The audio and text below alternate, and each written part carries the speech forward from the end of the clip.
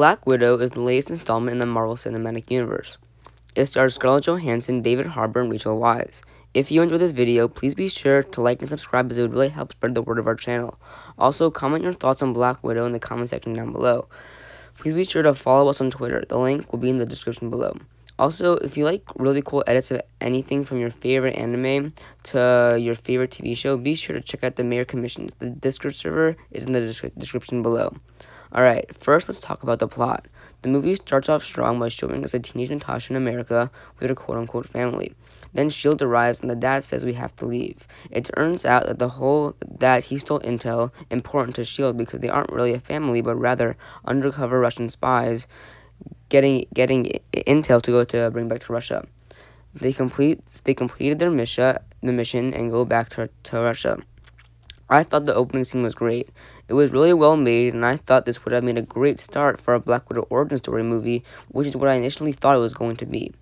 And then the opening credits started rolling out and ran through her and her sister's stay in the Red Room when they were younger. I thought this movie was a fine film, but I would have enjoyed it so much more if this movie was not about what happened in between Civil War and Infinity War, but her origin story. It could have included things like her stay in the Red Room, to the events of what happened in Budapest, to her joining the Avengers. I think that would have made a great film. I'm not saying we didn't get an okay one, but it's not one on par with the latest and greatest in the Marvel Cinematic Universe. The rest of the film is about how the Red Room was opening up again, and Natasha and her sister have to stop it. I thought the story was okay. It had its fair share of laughs and truly great scenes, but there was one part that was funny, but not in a good way. They literally had a heist movie sort of twist at the end, which was really convoluted and overwhelming and way over-confusing. Marvel movies are meant for you to sit back, relax, and turn your mind off. That part just came out of nowhere, and I really did not enjoy it. The ending of the film also wasn't that great because it was super predictable. Obviously, they would go to the Red Room, kill the head, which was General Dreykov, and done. That's it. That's how the movie ends, which was very obvious. This movie has two antagonists. The main one is General Dreykov, which I thought was a super weak character, and he is the main villain, and you do not want a weak character as the main villain. We literally never see him at all in the whole movie besides for the end. Practically all we know about him is that he's the creator of the Red Room, and that's about it. In most MCU movies, they usually cut to parts with just the villain to explain some backstory and motives, but not with him. They talk about him when he is off screen, but that does not let me get to know the character the hero is against. If this was an origin story of Black Widow, they could have gone into detail on how he created the Red Room, but sadly this movie is not. The second antagonist is Taskmaster, who pretty much is there just because the main villain is barely in the movie. Her skill is that if she sees anyone fight, she can mimic their fight style and use it against them. I thought that was a really great premise, and the fight scenes we got to see against her, I really enjoyed. Also, some of the fighting styles she had were very familiar. Two examples being the fight style of Hawkeye and Captain America, which was a pretty fun Easter egg. This villain was a big highlight of the movie, but unfortunately, there were barely any action sequences involving her due to the lack of action sequence in the movie in general. Now let's talk about the characters. We already know Natasha from past movies, so I'm not going to go into her. So let's talk about her sister Yelena. Again, the beginning of it was really cool when the events of the opening scene happened. She was very young, so she actually thought the parents she had been given by the Russians were real.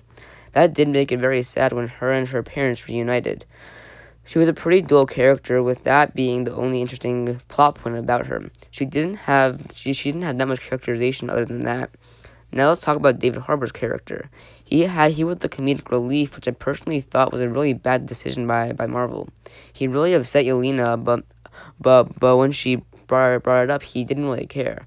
The only thing we knew about him was that he was a Russian super soldier that was a spy for 3 years. I think if he played a more serious role and actually explained things, it would have been a lot better. When he found out that Yelena was brainwashed by the Red Room, he kind of just said sorry and shrugged it off, even though it was him that put her in that situation and really upset her for the rest of her life. And it would have been really hard for Yelena to forgive him, but he really just didn't care. At least that's what it sounded like in the movie.